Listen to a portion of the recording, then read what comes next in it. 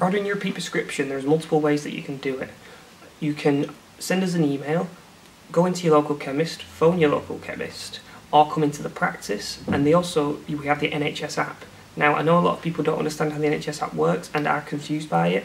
That's why if you do struggle with it, if you come to the practice, we do have available a pamphlet which will tell you how to install it, use it, order your repeat prescriptions and your acute, and it will also tell you how to book appointments. All of these services that are provided are a great way to order your repeat prescription. However, you cannot phone the surgery to order your prescription.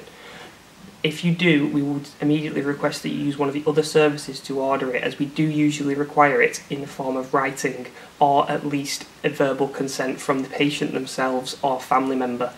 This is just how it has to work. And we need to see someone either face to face or in writing, so if then anything goes wrong, we have evidence of this. It may seem like a bit of a stretch, but it is to make sure that your medication gets to you correctly and that no one interferes with it.